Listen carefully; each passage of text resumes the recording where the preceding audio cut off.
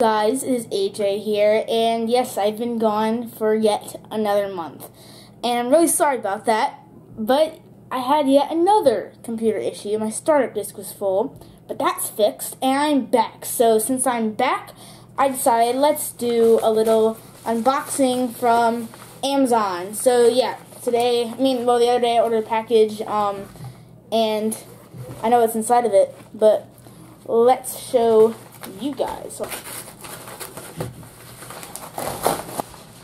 Alright, so I ordered Cloverfield and 10 Cloverfield Lane on both on Blu Ray.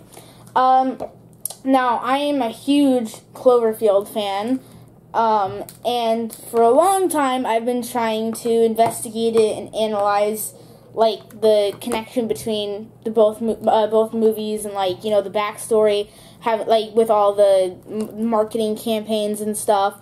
So I decided that for you guys, I'm going to finally create my theory on what I think the connection between these two movies are. Because if you don't know, 10 Cloverfield Lane isn't really a sequel to Cloverfield. It's more of a loose blood relative. But I'm going to make a series of connections and analyzations videos, and it's not going to start right away, but very soon I'm going to start that series, and I decided that to do so, I would have to have both on Blu Ray so that I can analyze it the proper way and take notes so that whenever I want to watch it, I can watch it and I can figure out what I want to figure out. So let's open them. This is not going to be fun. This one's opened. And if you have not seen Cloverfield or 10 Cloverfield Lane, I highly advise you that you check them out and read about them and find all the crazy marketing campaign stuff, like Targulato and Slusha. You probably have no idea what I'm saying if you haven't seen the movies.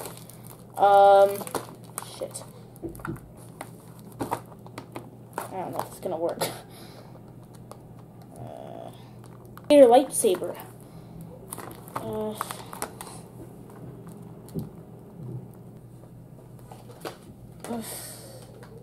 Oh, they say the bigger the better. Yeah, this doesn't seem to work. Fuck. Why do they have to wrap these so much?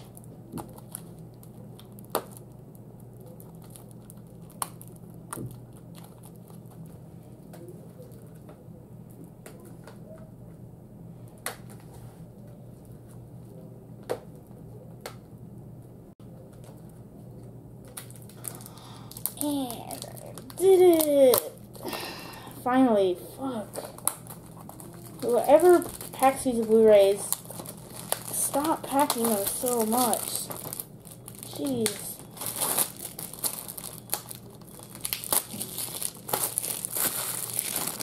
Alright. So as you can see, using that Darth Vader lightsaber, I broke into the box.